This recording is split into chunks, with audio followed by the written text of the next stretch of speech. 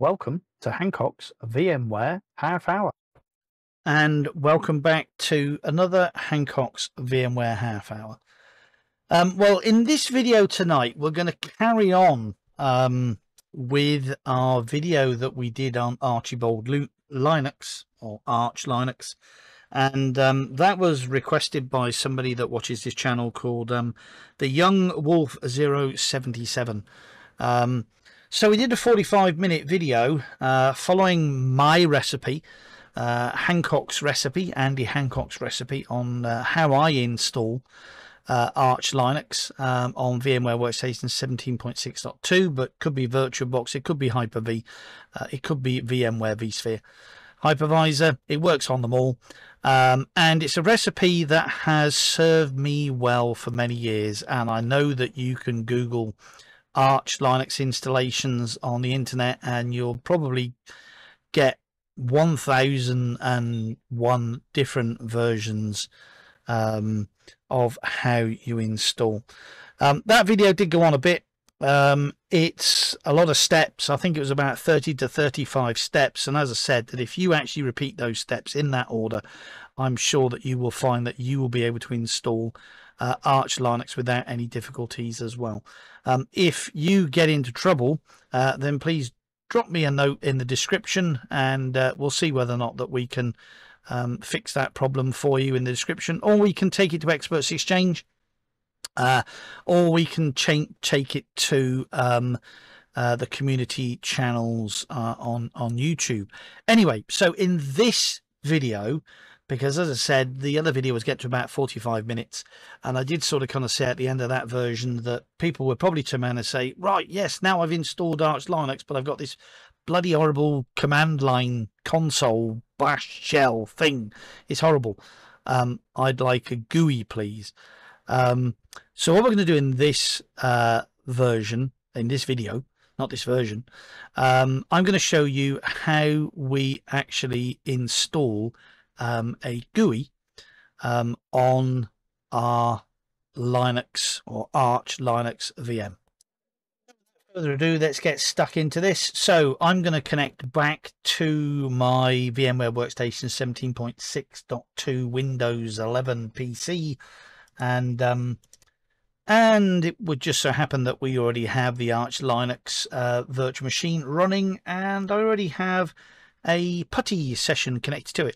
Now this is quite interesting to me because I have read, and I'm a little bit puzzled, that there are lots of posts about using 3D accelerated graphics. If we basically go to the options and the settings, and not that I'll be able to change them because the VM is currently running, but if I actually go to the basically go to the display, can you actually basically see that there's a tick box? Well, there's not a tick box in it, but there's an option that says accelerate 3D graphics, and you can put a tick box in it.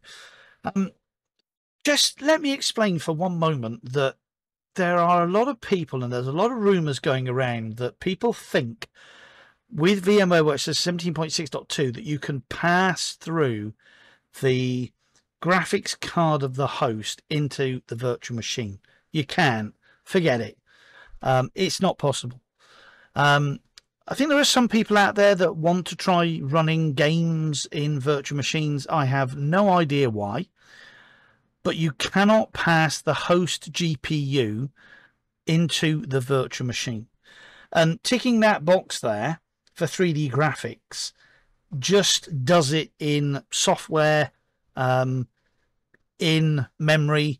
You know, it doesn't go off like, you know, I think in this particular Windows 11 machine here, you know, that, well, hang on, I'll show you. Let's just click cancel there, minimize that. I think if we look at the devices in this particular virtual machine, I'll go device manager, and we have a little look at the GPU display adapters. Is it there? Yeah, here we go. There's an NVIDIA GeForce RTX 3090 and there's also an Intel UHD Graphics 770 as well. So, you know, there are two GPUs in this machine, an RTX 3090 and a UHD Graphics 770. There is no way at all that you can pass those through to our virtual machine. So stop asking. It can't be done. That's it. You know, if you want to pass through a GPU into a guest operating system, then you really need to look at VMware vSphere ESXi hypervisor. It can do it. Or Proxmox, it can do it. Or one of the other Linux virtual machine hypervisors that can do it as well. But you cannot pass a GPU from the host to VMware Workstation, and ticking that box there saying, you know, enable 3D graphics isn't going to do it for you. So, you know, stop wasting your time. Because I have seen, and I'll do that. This is why I did this here. I did an LSPCI space pipe grep -i VGA. And it actually basically comes up and says VMware SVGA2 adapter. And I've read on some forums that says if you do that and you get the VMware SVGA2 adapter, then you've got 3D graphics enabled. Well, I haven't got the 3D graphics tick box ticked, and it still comes up with that. So that's just a note that the performance in a virtual machine of the graphics, really, your mileage is going to vary on how much memory you've got in the host, and obviously the CPU that you've got in the host as well. So I just wanted to mention that, because sometimes Gnome,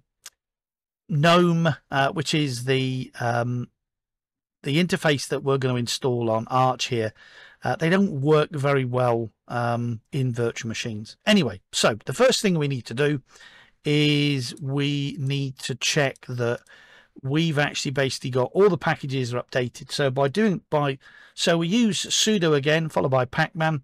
It does remind me of that little yellow video game in the 80s. So sudo space pacman -s and basically it says core's up to date, extra is up to date, there is nothing to do. So we're fully updated. So the next thing I'm going to do, I'm going to use the package manager, sudo pacman -s xorg, which is the X system, followed by xorg-server, followed by enter. And I'm just going to say install the lot, #1 default, and I'm going to say yes, and it's telling me it's going to 117 meg download, 407 meg install size. So basically we'll just let that install very quickly. And then the next thing we're going to do after that, we're going to install Gnome. Now it's one GUI interface that you can use. There are quite a lot. Wayland is one, Gnome is one, Sway is another. There are quite a few. So I'm going to install Gnome. So again, I'm going to basically just sudo space pacman -s gnome. Again, I'm just going to hit enter, followed by 1, and followed by 1 again, and that's going to say yes. So that's quite a big package, because of course it's got all the applications with it as well. So there's a total of 455 packages that have got to be downloaded and installed. So while that's doing that, I'm just going to have my soft drink of choice.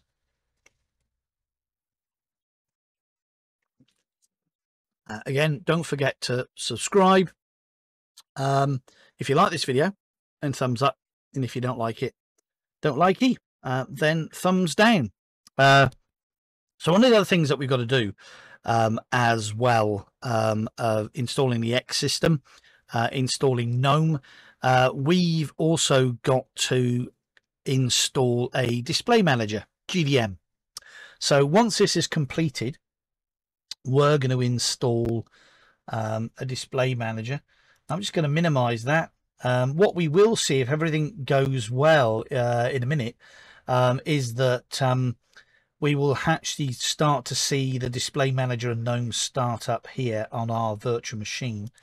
So I'm just going to go back. That's obviously basically just building a few repositories, a few packages. And on that note, you know, if there is a video out there that you want me to do in Hancock's VMware half hour, then drop me a note in the description, and we'll see whether or not that we can get round to doing that one as well. My new t-shirts arrived. I don't know what I've done with them. My new t-shirts arrived from Experts Exchange today. Okay, We'll come back to that in a minute about Experts Exchange.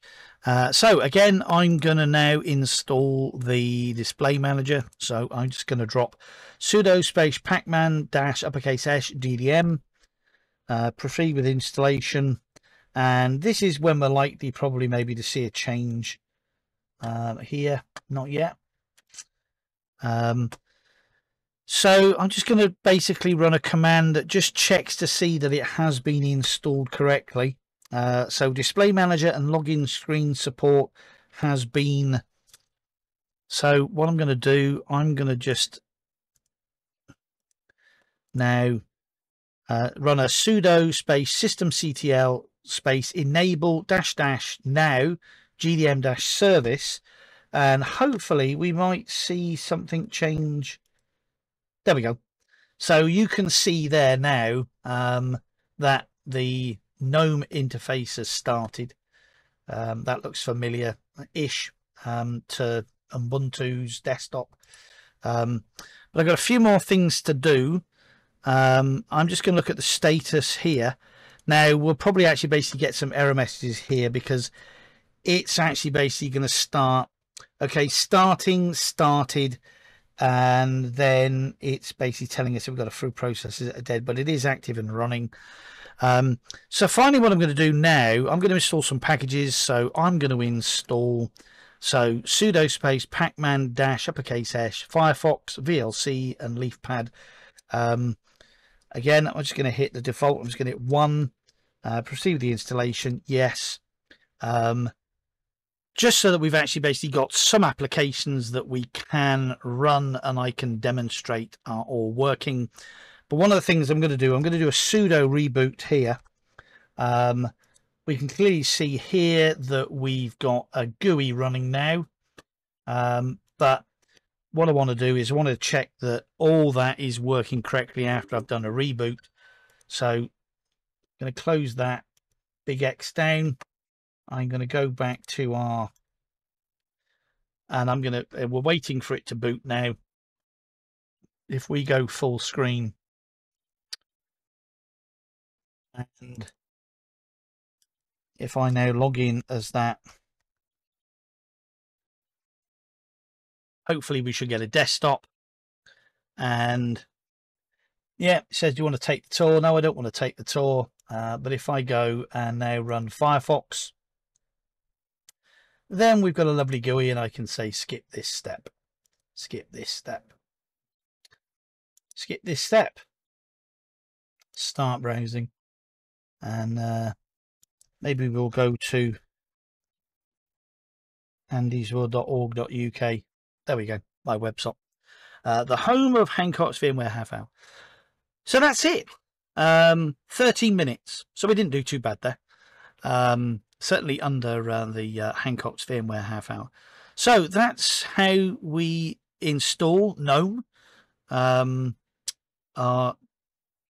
display interface, our GUI, if you like, and our desktop manager on ArchLinux 2025.02.1.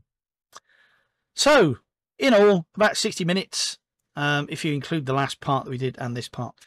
So again, thanks very much for watching this video. If you've liked this video, then please thumbs up. If you don't like this video, then please thumbs down, but don't forget to subscribe. And you can thank the Young Wolf 077 for this video. Because you did actually basically ask on one of the videos that we did, responded, can you do one with ArchLinux or any distro based on Arch? Thanks. So here you go. I hope, I'm just looking again. I'm hoping that the Young Wolf 077, I hope that this meets your requirements. So I'm looking for a thumbs up and a comment as to whether or not that this has worked for you. Anyway, so once again, thanks very much for watching Hancock's VMware Half Hour, and thanks very much for joining me this evening. So once again, come back soon for another episode of Hancock's VMware Half Hour. Whilst I think we're probably maybe going to be returning to VMware vCenter Server, I think, There's been a few updates that have come out, so I want to go back and cover them. And then, of course, we've got Synology NASes, and then we've got Raspberry Pis, and then we've got NVMEs, and then I've got a banana to eat, which I'm going to do now because I'm hungry. Anyway, so once again, thanks so much for watching, and good night, and goodbye. Thank you. Bye bye.